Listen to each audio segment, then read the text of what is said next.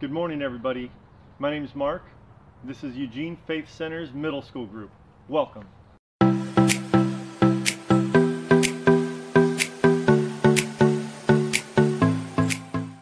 Well, how's your week? How have you been feeling? Yeah.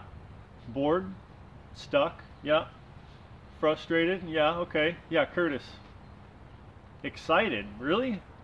Oh, yeah, because you've been eating too much candy. That makes sense. A little bit hyped up, crazy. Yeah, it's fun. Well, I'm so glad we get to be together this morning for a little time of connection. I know I've felt a lot of different emotions this week, and that's okay. That's part of being alive right now. But let's keep trying to be who God wants us to be to the best of our ability. I know Gabby's got something crafty for us to do. Let's go check it out. Hey everybody, welcome to Gabby's Craft Corner. Today we're going to learn how to do a painting. What'd you say there? Yeah, I know you can't paint. I've seen your work. Well, good news for you, neither can I. We're going to learn together. Today I'm choosing to do a celestial painting. You can do the same with me, or you can go your own way, whatever you want to do. If you don't have a paint palette like me, you can always use a paper plate. Or you can ask your parents' permission and you can use one of your ceramic dinner plates. But don't use your grandma's china. That might be upsetting. My paint's pretty darn old. Haven't used this one in a while, so it's pretty chunky, but that's okay. Just keep on painting. Oh, what'd you say? Gabby, that's gonna take you a long time to paint that whole thing. Yeah, I know. I'll edit it out. Wow, done already? Yep, I'm that fast.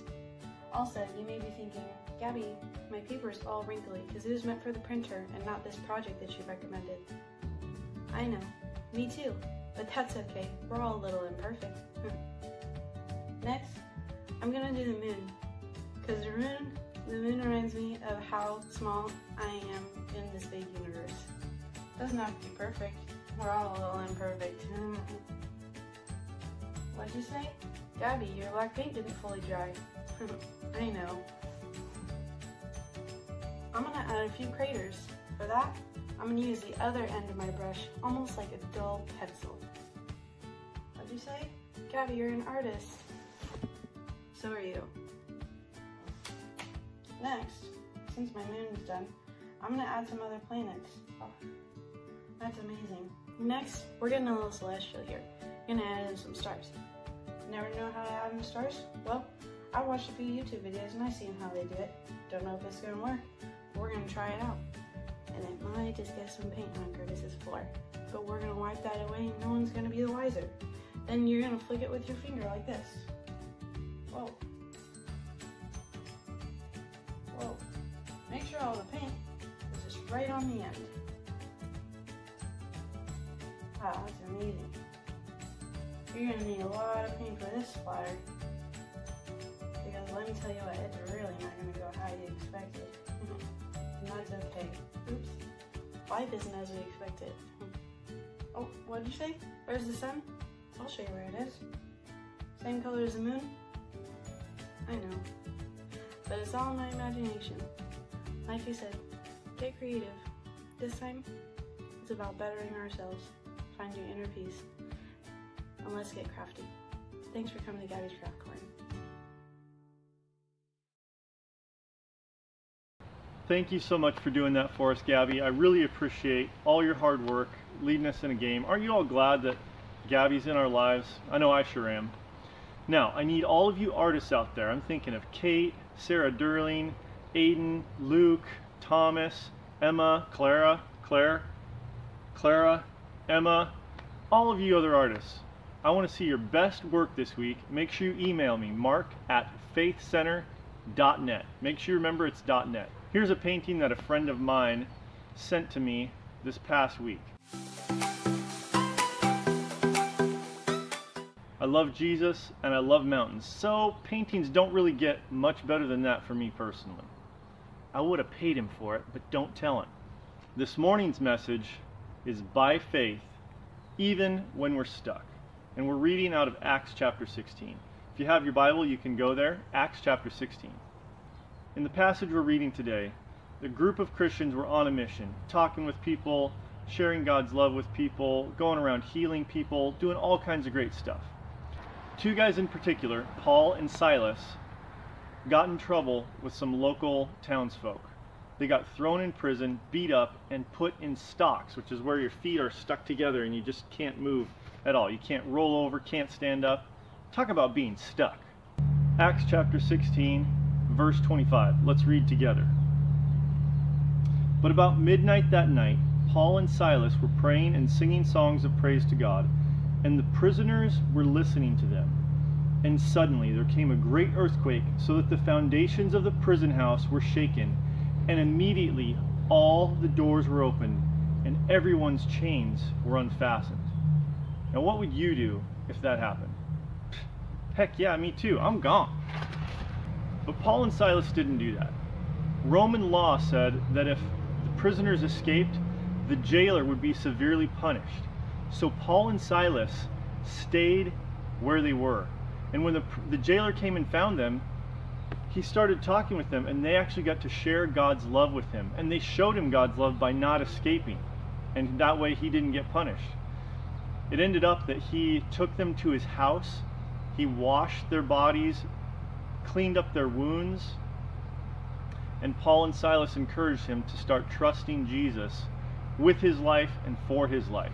Here's 3 things that you and I can do while we're stuck, just like Paul and Silas. Pray, praise, and have an open heart to welcome all people. There's a lot of different ways to pray. I made a whole list. You can pray in your heart. You can pray out loud. You can think about things and let God interrupt your thoughts. You can write out a prayer. You can simply be silent. Sometimes even a groaning inside or a crying can be a prayer. And waiting can be a prayer. Prayer is connecting with God, and we can connect with God wherever we are and in whatever we're doing. The second thing we can do, singing songs to God, praise. When we praise God and tell him how much we love him and invite him into our lives, he becomes king in our heart. And I don't know about you, but I really need God to be king of my heart right now. Something our family does is turn on Jesus music and sing songs together, and it changes the way that our house feels. It's really amazing and really, really cool. I'm so glad that we can sing together. A really cool thing about this story is that prayer and praise made it possible for this third beautiful thing to happen. And that's the welcome that we see Paul and Silas extend to this jailer. Now, I don't know about you, but for me, the last thing I would want to do is be kind and hang out with somebody who had just put me in prison. It's amazing. But prayer and praise gave them something. It's almost like they were so full of God's love after prayer and singing songs to God that they couldn't help but show this jailer how much God loved him, how much they loved him. That is so amazing. Now, welcoming all people doesn't mean that we can't have boundaries. Right now, as I'm recording this outside, I love being outside, first of all, but I've banned my kids from coming outside. They are stuck inside until I'm done recording this, because they would take over this video. Some of you know how they would take over this video. I don't want that. So we can set boundaries, but having an open, welcoming heart means that we're open to a new depth of relationship, with God, ourselves, and others. And that's what we see in this story. Paul and Silas could trust God with their future, no matter what happened next. They didn't know. Maybe they'd end up right back in jail if they hung out with the jailer. But what's so amazing about this story is he became their friend and their brother. And that is a beautiful thing that was prepared for by prayer and praise. I've always loved this story, and I'm so happy that I got to share it with you this week. I'm inspired to live a life that has prayer, praise, singing songs to God, and then opening up my heart to all people. Even if it's just my family, because I'm stuck with them in my house all the time. I'm looking for a new depth of relationship, and that's possible as we grow closer to the Lord. Let's do that together. Would you pray with me? Jesus, thank you so much that even though you chose to be stuck with us, you love it that way. What a powerful message. Help us, Lord, in this time where we're stuck, to extend the same love and care that you showed us. Give us the patience we need, the grace we need. Help us to remember how much you care about us in this time. Thank you so much that you're with us. And everybody at Faith Center said, Amen. Well, I'm really glad we got to connect this week. You can reach out to me by commenting below, or you can email me, mark@faithcenter.net. And if you want to give me a call, you got to email me first so I can have your phone number. In any case, artists, make sure you're doing some drawings, doing some paintings, share that with us, and I'll share it on the video next week. I love you. I know y'all still love me. Let's go welcome somebody.